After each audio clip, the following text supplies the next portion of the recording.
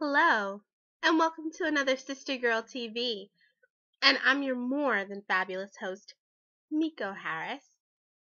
And today is all about weaves, wigs, keeping people single. I'm a little sick, so don't mind me. Sista Gurl's having a little bit of a technical difficulty when it comes to the flu. But that's not going to stop me. You know, it never has and never will. So, first and foremost, I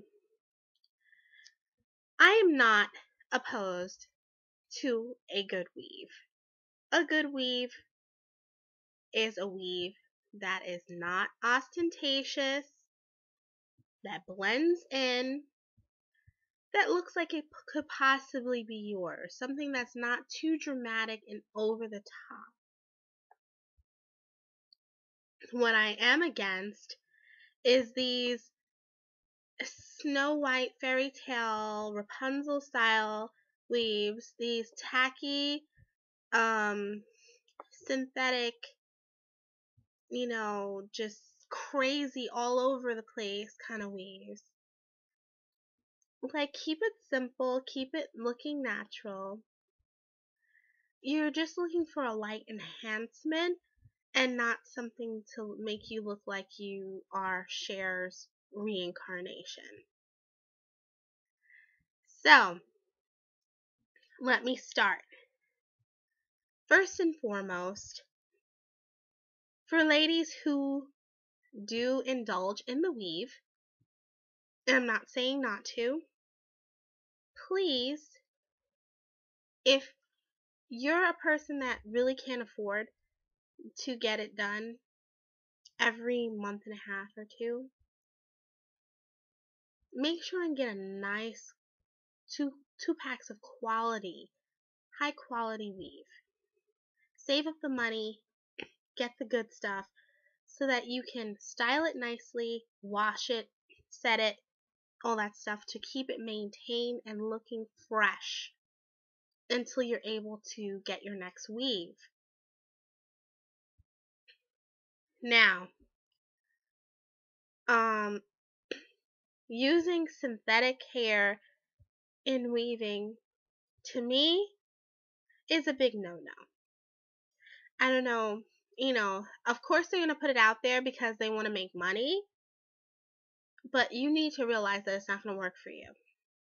That if you do use synthetic hair, that all you're going to end up doing is just pretty much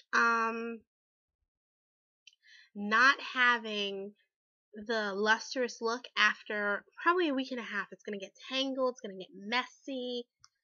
So please don't do it to yourself. That's all I ask. Don't do it to yourself. Another thing. I've said this before many times on my show, and I'm going to say it again. These cheap lace front wigs must die. They must die. They're horrible, and they make you look so tacky. They make you look like a mannequin, and that's not what you want to look like. Honestly, you would be better off if you just took some mousse and made twists with your natural hair. I don't understand why you would want to look, more disheveled. It's just not flattering. It's not appealing. You see this like little plasticky thing, ridge over here near the scalp line. You see them trying to cover up with makeup that doesn't match their complexion. It just ends up looking like a hot mess. That's all I'm saying. Please just realize that it's making you look like a hot mess.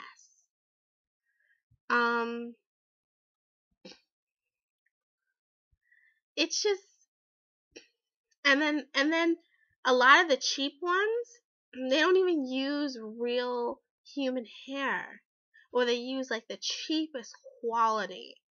And it's just so messed up, and it ends up looking so tacky so quickly. Even if it doesn't look bad on the first day, by the time you wear it a couple of times, it just looks a hot mess. And you're trying to pull tangles out of it. You're carrying this big comb with you and a brush and all these other styling implements. And I feel like you shouldn't have to carry a salon in your bag, you know? You should be able to enjoy your day and let that be that.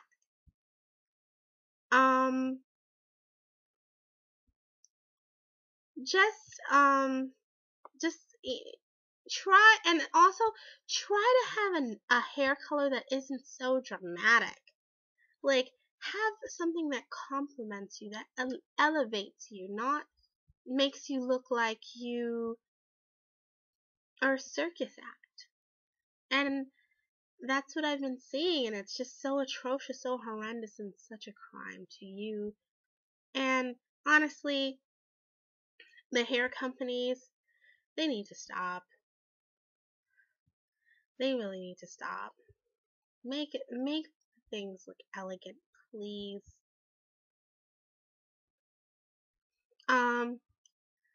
Another thing, regular traditional wigs.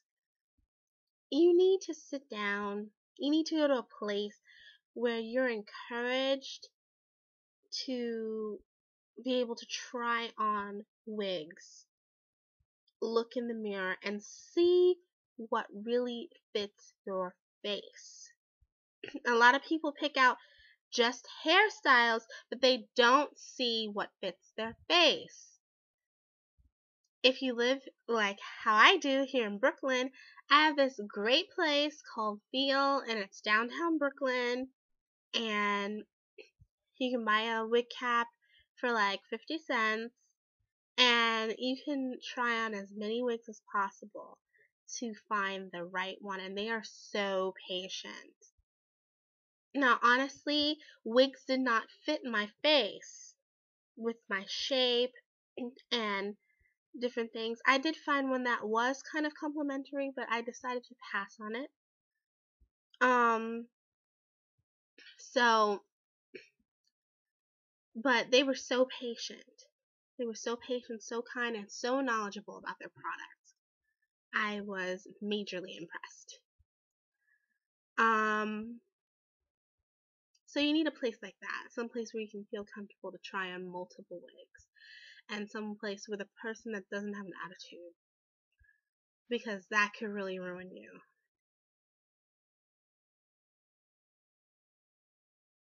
Somebody trying to hurt you up.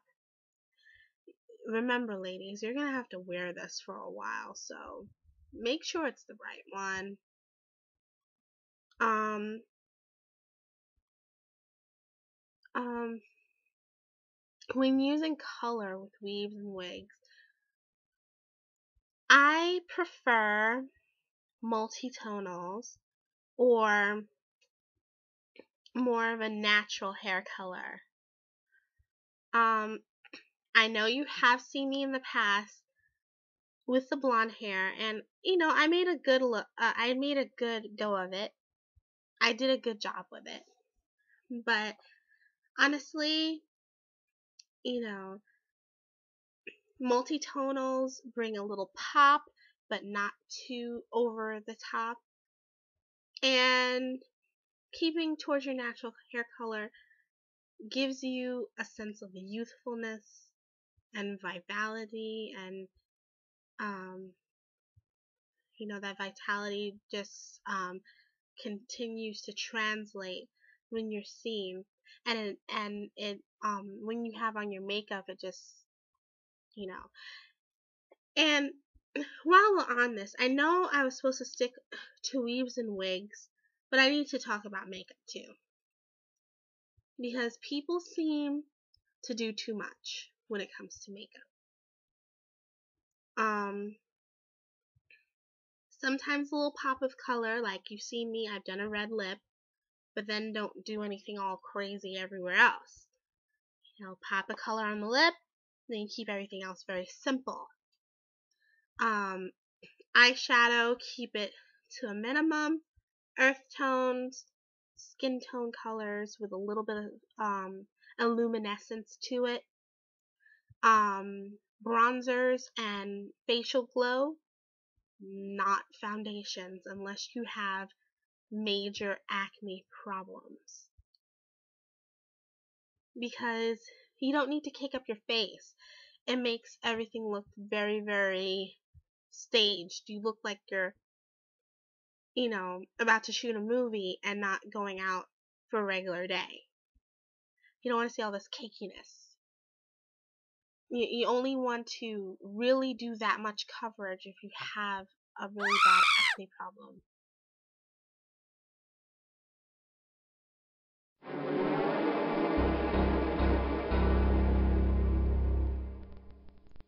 And there are some herbal remedies for acne, and I am going to do a video on that because I really do want to focus more on herbal supplements that can help us, because I think we rely too much on these commercial products and they're not doing us any favors. Not at all. They are so bad for us. Now back to hair, and in hair includes eyebrows. As you can see, I keep mine very nice and trimmed. You need to don't thin them out too much, because you don't want to do too much sculpting of your eyebrow with any sort of eye pencil or powder or anything. I do a light sculpting with my eyebrow brush. You don't want to look fraudulent. You want it to look like an enhanced version of you, not, airbrush and processed. Looking more processed than American cheese slices. It's just not cute. So keep it simple. Just take a little bit, to take the thickness off the end. Keep some of your thickness up here. It looks very flattering. I try sorry, I'm a little parched, but I try to keep it more closer to the Elizabeth Taylor, gorgeous, standout eyebrow.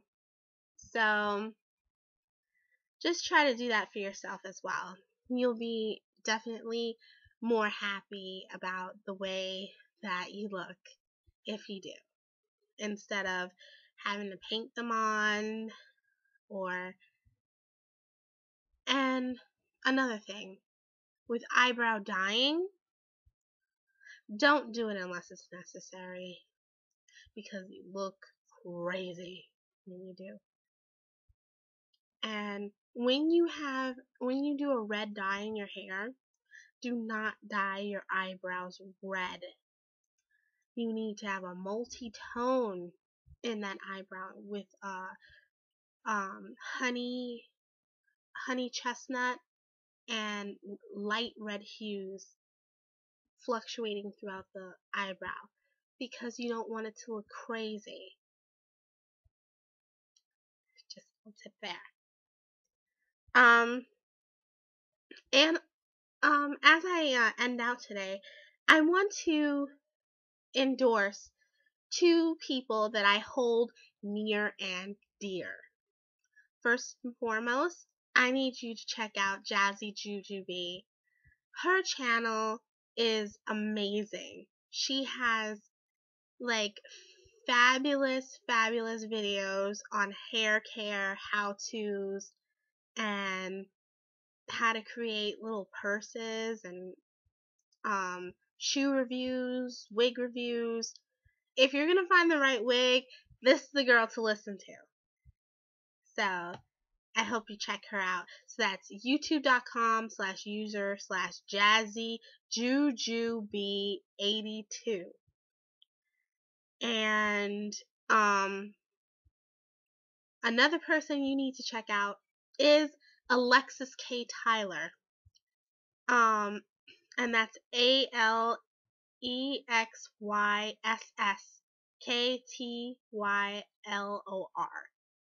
So check her out. Not only is she the host of the Vagina Power Show, which is amazing, if you haven't yet to experience her Vagina Power series, you must. If you must, male or female, because she talks about penis power, she talks about sperm power, she talks about spiritual sexuality. She is a role model, guidance to me. She is the definition of a real woman. So definitely check her out. She's off the cuff. She's very in your face about it, but I love it. And she also has a hair care product line that people have been endorsing.